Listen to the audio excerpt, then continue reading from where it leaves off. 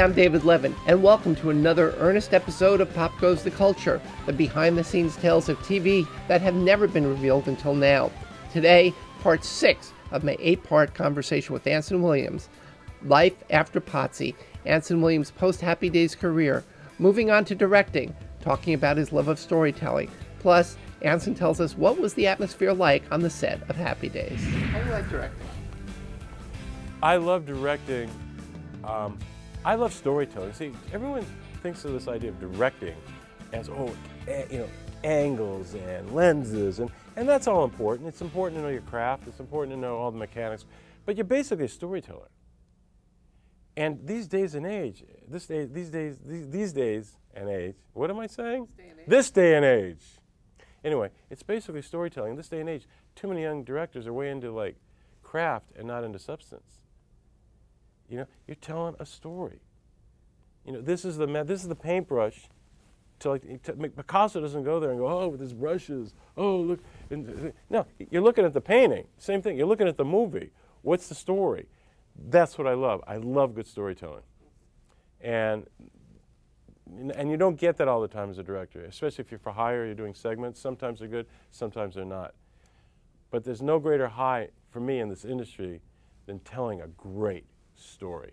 Like the Lone Star Kid, the story I told you about the youngest man in the history of the United States. That's a great story. That helps people. That entertains people. That goes beyond the obvious. That's the best show business can do. When you can get a movie. I just saw Ron Howard's new film, Cinderella Man. Beyond good. Beyond good. Beyond good. It's like so great. I can't even tell you. You look at the stuff that Ron Howard does today. When you're watching it, do you feel like it's informed by the stuff that you guys were doing, 20, 30 years ago? In terms of, we learned, I know that, I know that. Ron Howard I believe, was greatly influenced, at least in the comedic part of things, by Jerry Paris. Our director. He had a huge influence on that part of it. So yeah, there's many, I think, parts of that experience of Happy Days that are intertwined now in his great directing career. But Cinderella Man, I mean, there's a film that's like, that moves you. It's important. It's an important movie. It does good things for people. I'm looking forward to seeing it. Yeah. I think I've seen every one of the movies that he has made. Yeah, this is one of the best. Are there any specific, I know it was kind of a reasonably sort of upbeat set, I guess you could call it, like Happy Days. Certain shows are very well rehearsed and extremely scripted. Other shows are a little bit looser. Some shows invite improv. Other shows. What was it like in terms of Happy Days? How much was? Happy Days, we wouldn't call it loose. We call it a work in progress. We were always allowed to have input.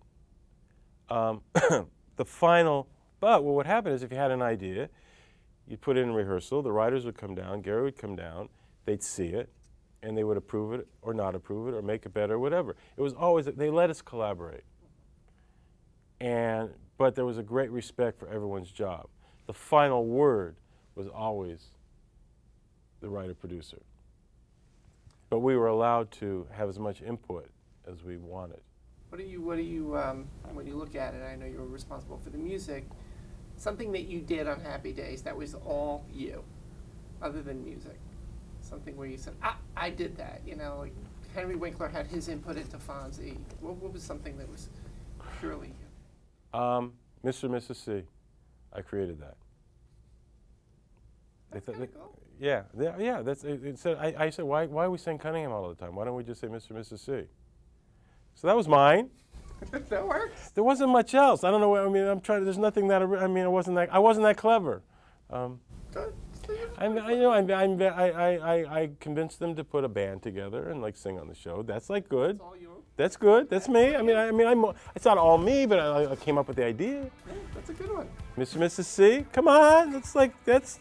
That's right there, man. I'll give it to you. I can't think of anything else.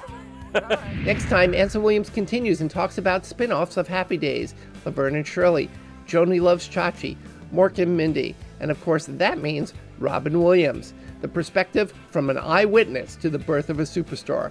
You don't want to miss it. Till then, do you have a favorite Happy Days spinoff? Let us know in the comments. We'll see you next time.